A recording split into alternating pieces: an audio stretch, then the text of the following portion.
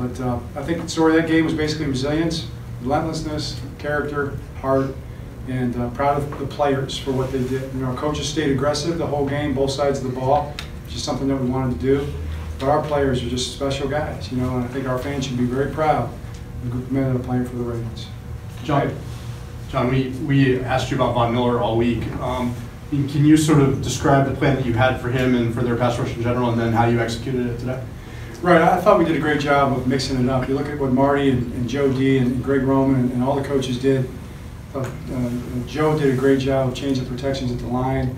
We had a little bit of a check with me system in the run game to keep him off balance. You just can't block this defense or Von Miller the standard ways. You've got to do it in ways that are a little bit unconventional and keep his head on a swivel just a little bit. And I thought we did a good job of that. Run and pass, that's a stout run defense.